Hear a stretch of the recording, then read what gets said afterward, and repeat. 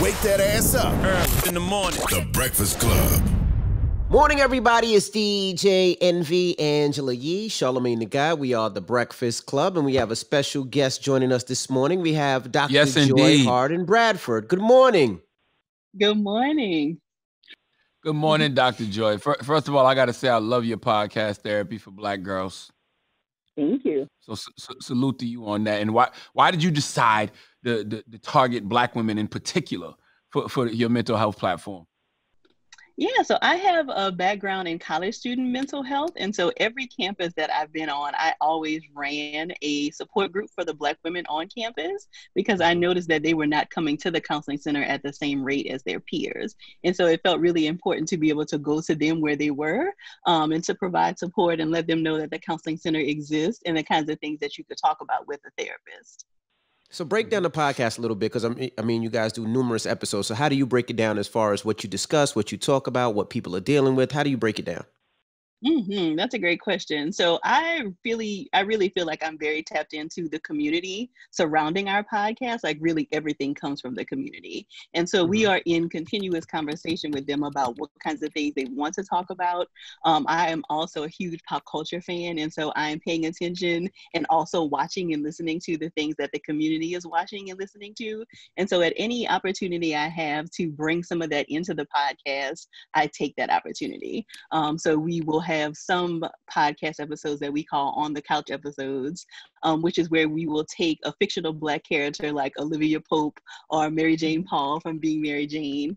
And I will do that episode alone or with a fellow therapist, and we will talk about what kinds of things might these people talk about if they came to therapy. And so I really feel like that has helped to bring therapy to life for a lot of people, especially if they've not had therapy before, because then you get a little glimpse of what might happen if you actually talk to a therapist. Gotcha. Now, Dr. Joy, you've had the platform Therapy for Black Girls for a while now. How have things changed because of coronavirus? Have there been more people that have been reaching out and logging on? Have you seen different types of issues that people want to bring up with you?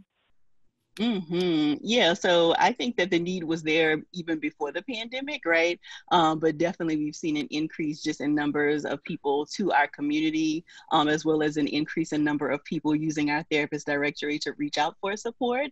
And so some of the conversations that it feels like have arisen are really related to anxiety. So people are really anxious. At first it was around, how do I keep myself safe? How do I keep my family safe? Then concerns around employment, what's going to happen? Am I going to still have a job? And then, of course, as we saw the increase in racial tensions, then there was lots of stress related to, you know, the fact that we're just trying to get through a pandemic and we still have to deal with racism. So there definitely has been an increase in usage of the platform.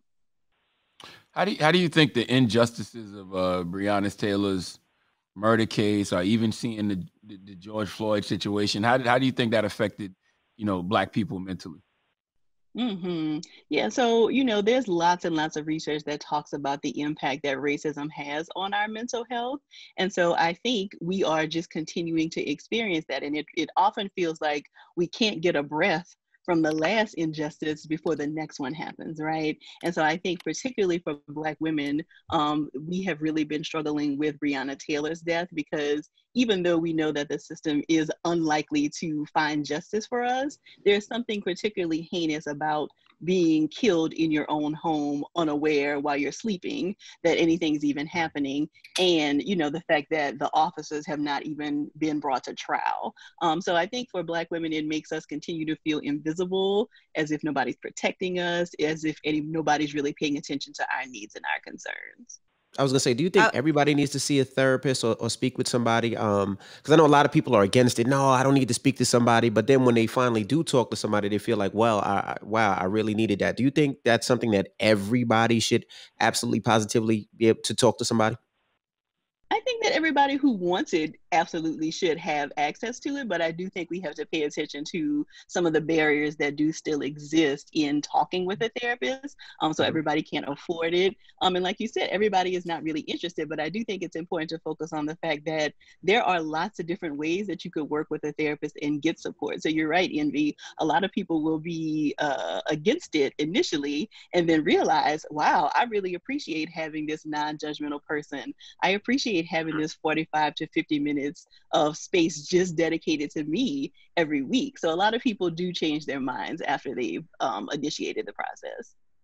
You have to tell the truth. I just want to go back to what you were saying about Breanna Taylor, because we had a whole topic on the Breakfast Club where we let Black women call in and just express how they were feeling when the officers were not charged in connection to her killing. And I was thinking about my social media and how a lot of, there were Black men that were very upset about that, right? We were talking about how Black women are so unprotected, and they were saying, oh, this is divisive and you're trying to separate Black men and Black women. And I'm like, no, we're not trying to separate Black women from Black men. We're just trying to say we need some extra support at times like this, because I feel like we are on the front lines. There's so many different things that are happening that affects all the communities. And sometimes people do need to show up for Black women also. And it's not trying to divide the different men and women. It's just saying, hey, brothers, come and help your sisters out.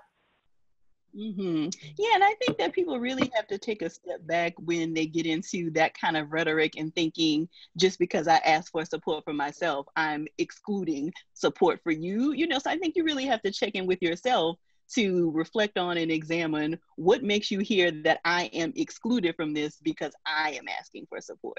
So I think that really triggers a lot of people and makes them feel, and we know as Black people as a whole, we have lots and lots of different barriers and stressors and lots of things that impact our community, but we can't deny that there are particular things that impact Black women that don't get the same level of attention as it would if something were to happen to a Black man. Dr. Joy, when you was talking about going to therapy, I always tell people, if you're going to sit down with a therapist, you have to tell the truth. You can't go to a therapist and bullshit her or bullshit him. But you know what? That's willing to tell the truth about yourself. It's pointless to go. But that's the hard when the first time you go, because here you're meeting somebody that you don't really know, and everybody's always like, should I give them everything, or maybe I give them a little bit now, and the next time I come back, I'll tell them the whole truth, because you really don't know who you're sitting down with. Like, you're talking to a stranger and you're giving up everything. So you got to be able to conquer that first. And sometimes you're not honest with yourself too, by the way. Right. You all make such incredibly good points. And I think, Envy, it is really important to treat therapy like any other relationship in your life. So if you would not talk to another stranger and give them completely everything on the first meeting, it's okay to pace yourself with the therapist as well. So you don't have to feel like, with a doctor though, right? With a doctor, you tell a doctor everything. No, they don't. People do not tell the doctor everything. You better. That's I was just having a conversation yesterday about somebody who lies to their doctor. That's ridiculous. Who is this person? Yeah, it is. It is, but when you're going to a primary care doctor or a doctor for a physical health concern, you're thinking, okay, I only have this one time to go, so I need to tell them everything. Whereas with a therapist, I think most people assume that you're going to have more than one meeting. So it's okay, definitely tell as much as you feel comfortable with on that first meeting. And as you continue meeting with the therapist, if you feel like it's a good fit and there's trust building in the relationship, it's likely that you will feel more comfortable to share things that you hadn't shared previously. What are the most common misconceptions about therapy? Ooh, that's a great one. So I think one of the largest misconceptions about therapy is that you only go in a crisis, right? So the house kind of has to be on fire before you even reach out for help. When the truth is that if you talk with a therapist before we are at a code red, you could likely prevent a crisis because you could get some additional support. You might be able to get some additional perspective that you didn't have, and you might be able to learn some strategies that could prevent the situation from actually escalating. I was going to say another huge misconception is that therapy is the same as talking to a friend. So a lot of people will say, well, why do I need to go pay somebody to talk to a therapist? I could just talk to my best friend.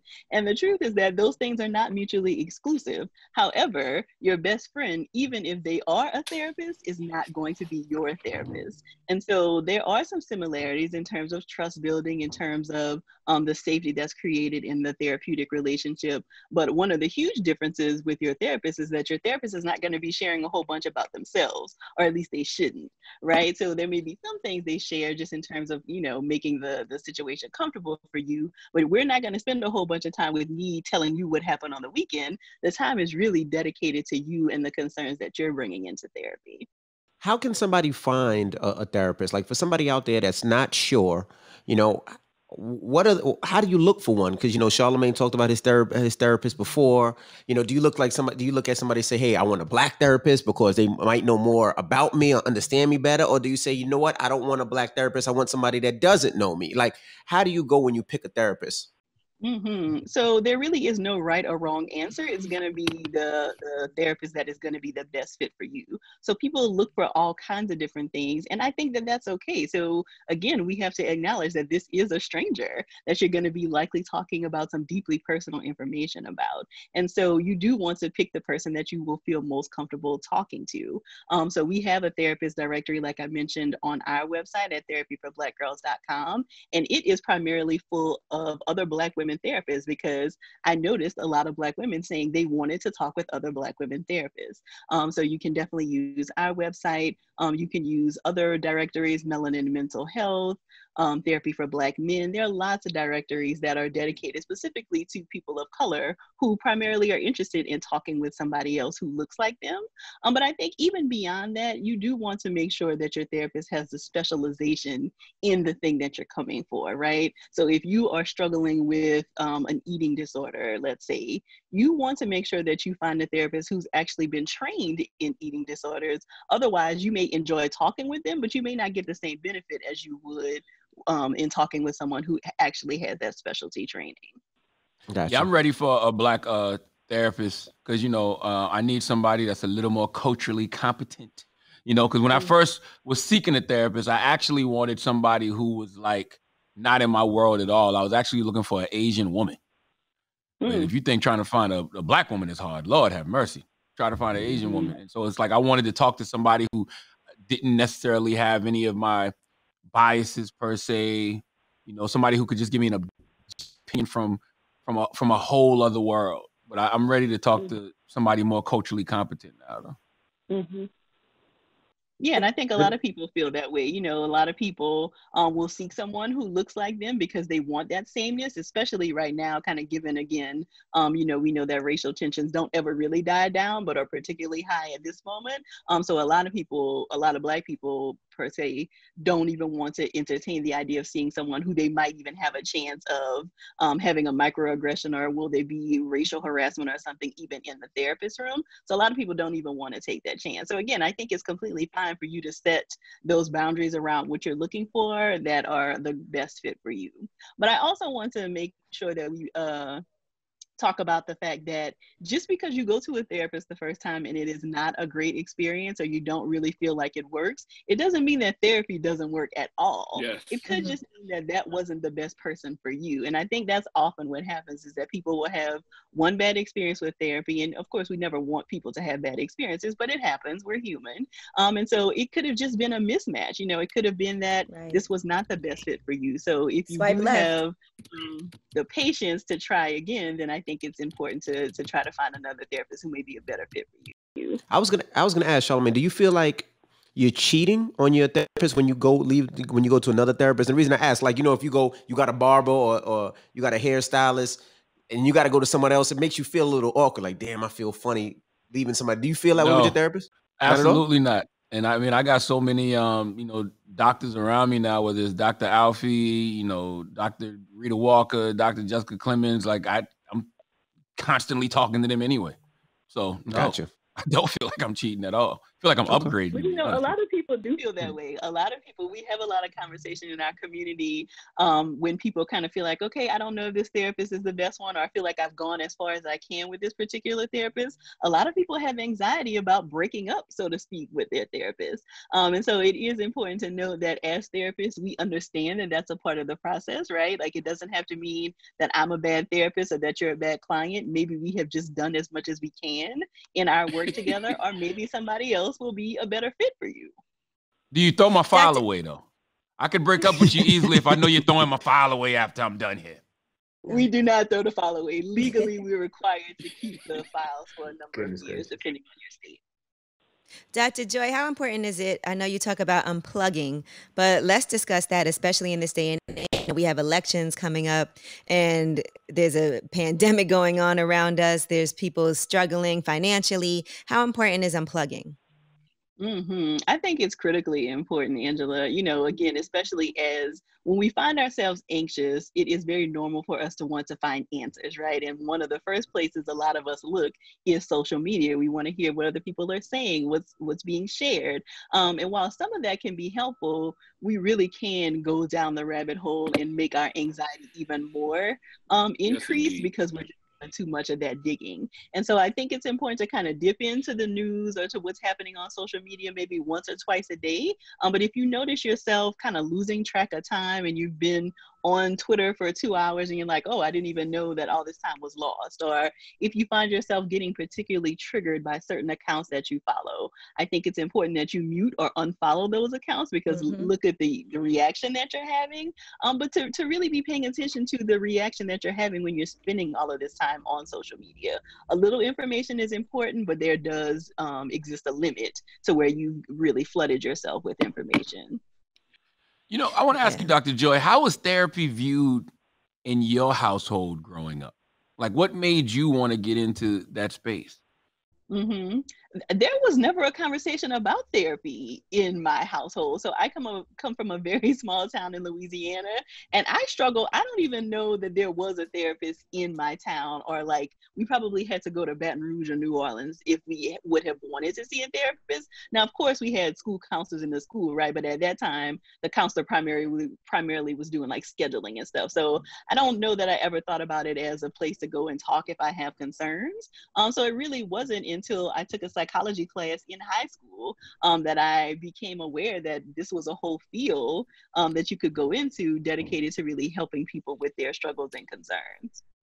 Did your parents ever come to you and tell you about any issues that they were having? Because I mean, that happened to me when I started being open about going to therapy and, you know, my anxiety and depression. My dad tells me he tried to kill himself 30 years ago. And my dad told me he was on 10 to 12 different medications. And he told me he was going to therapy 2 and 3 times a week. And like you, I'm from a small town in South Carolina, but he never told me that growing up. I would visit him in rehab and think he was at a resort or something. Like, so did your parents ever come to you and tell you about any issues they were having? You know, really interestingly enough, so my mom has 6 sisters. We come from a very large family. And so there has been a long history of the women in my family struggling with anxiety, but nobody ever called it that. So it was always, my nerves are bad. Right? My nerves are bad. Right, you probably heard that. And so people would say that, and it wasn't really until I got older that I recognized that these were actually anxiety concerns that people have been talking about. So we've definitely been able to have larger conversations now that I'm more aware, but it definitely wasn't something that I was super aware of growing up. I want to know what them nerve pills was now my grandma was taking. She always wanted them. I want to know what that medication was now. I remember her saying I got to take my nerve medicine. I want to know what that was now. Yeah, it likely was some kind of like anti-anxiety or antidepressive kind of medication. What are some things you've been doing, Dr. Joy, personally during this time, just to make sure that you are in a good space? So I have 2 little ones. So we also have the additional stressor of like digital learning now. So y'all keep your fingers crossed for me. But we have been trying to get outside as much as possible. You know, so we're in Atlanta, so the weather has still been relatively good for us up until now. So we try to get outside at least every day, and on the weekends we try to be out of the house as much as possible. I try to get as much physical exercise as I can. Again, though that's sometimes difficult with 2 little ones. And I also am really working hard to stay connected to my support system. So again, I know we've talked about this, and lots of people have talked about this a lot. You know, making sure that you're intentional, because we don't have the same access of just kind of dropping by somebody's house anymore, or grabbing lunch, right? So you have to really go that extra step to make sure that you're staying connected to your support system. So those are some of the things I've been working on. Dr. Joy, you're an AKA, right?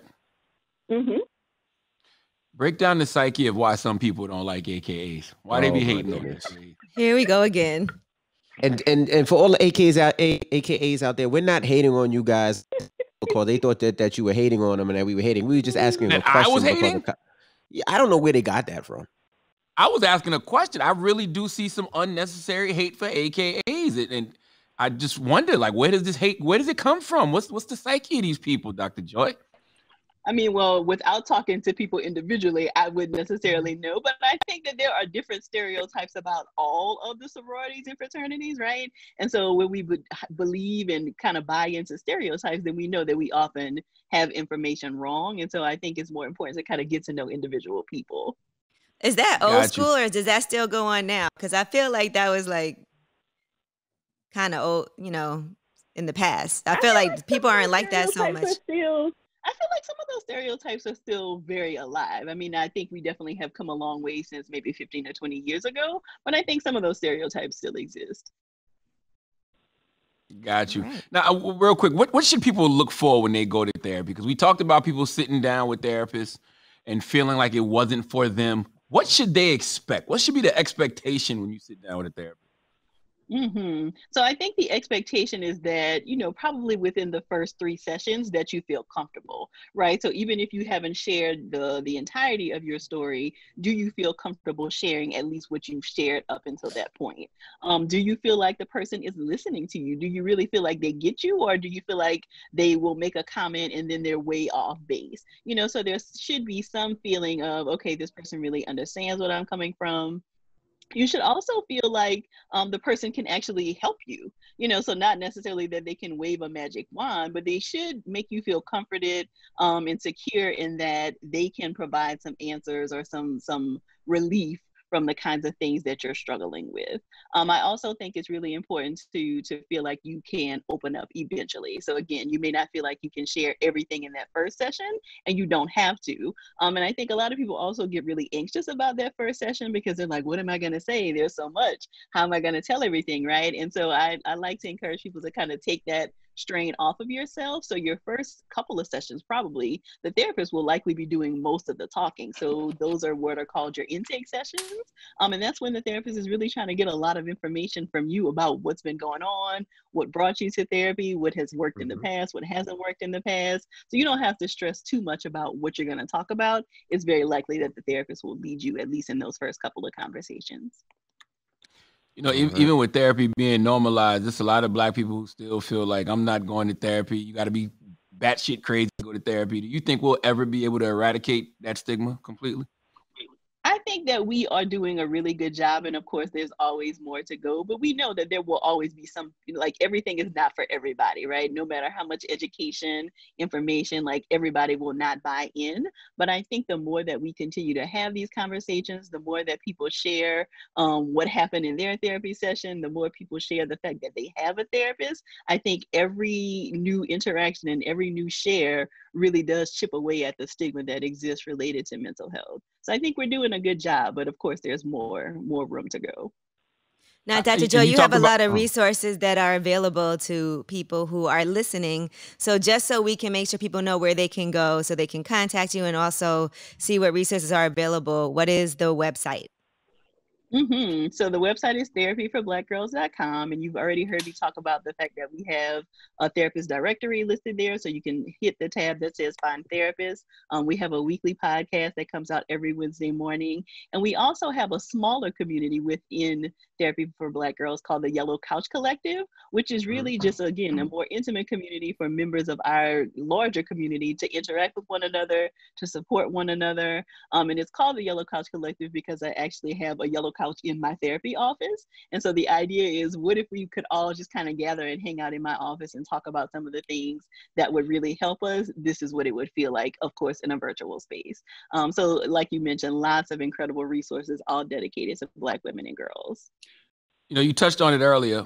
How does pop culture tie into the mental health thing, and how can pop culture help to normalize, you know, seeking treatment for mental health?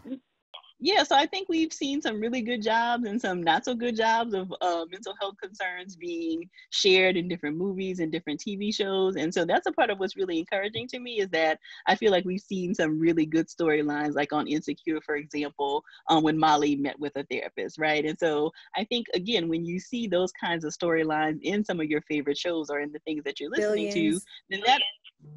What is it? Billions. You watch Billions? Billions, I don't know, is the best example. I mean, so she was The Sopranos. Right? The best example for me is Girlfriends. Oh, Girlfriends is the best example. everything goes back to Girlfriends with him. Yes, Joan and Tony go to see a therapist on Girlfriends. I'm still in the middle of my rewatch, so I haven't gotten to those sessions yet. But of course, there were lots going on between Joan and Tony, and of course, now as you're older, rewatching it, right? You're like, oh yeah, Yes. they definitely could have benefited from talking to someone. But again, I think even all of those very small examples really just go to plant a seed that, oh, this is something that might be a resource for me. So I think pop culture can do a really good job of, again, normalizing that conversation and just making it much more talkable. Gotcha. Well, Dr. Joy, thank you. Thank you Like for I said, I joining love us. the Therapy for Black Girls podcast. Y'all should check that out every Wednesday. It's a good starting point. I know somebody, my homegirl Sim, she actually found a therapist from Therapy for Black Girls. So y'all are doing great work out here. Thank you. Thank you so much. Thank you so much, Thank Dr. you. Joy Harden Bradford. Appreciate you for joining us. And it's the Breakfast Club. Good morning.